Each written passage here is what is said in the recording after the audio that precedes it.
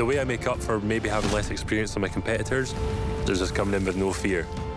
To be a professional chainsaw carver is literally my childhood dream. My dad's a well-known chainsaw carver, so I grew up around carving.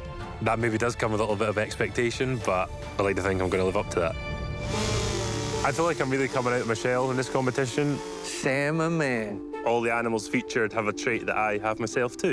What is this? Is this ivy? No, that's the leaves of the thistle.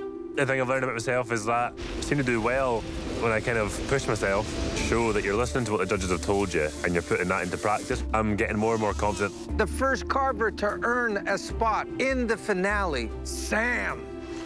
I'm in the final, but cut above.